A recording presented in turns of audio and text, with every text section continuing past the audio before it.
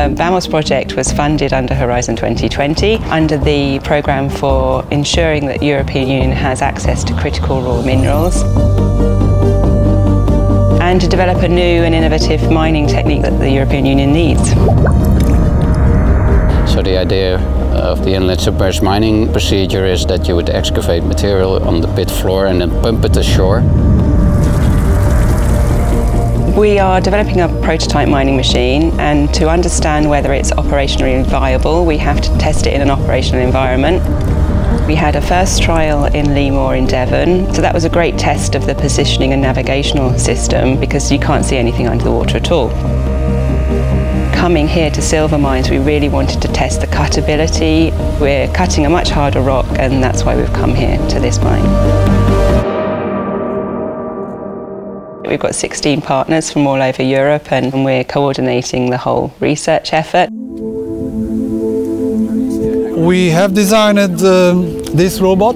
It's called EVA. You never know what you can find down there. So initially you need a high resolution map of the bottom. We use EVA for that. And to be able to launch the mining vehicle, or to put the mining vehicle in the water, you need the Damen launching recovery vessel. When that was finished, we were able to put the mining vehicle, to put that on board, which is weighing 26.5 tons. We really wanted to get a foot into the submerged mining business and equip these submerged units with our cutting technology. We basically provided the chassis, the back stabilizer, the cutting arm, the cutter gears, cutter motors, and of course the cutting head.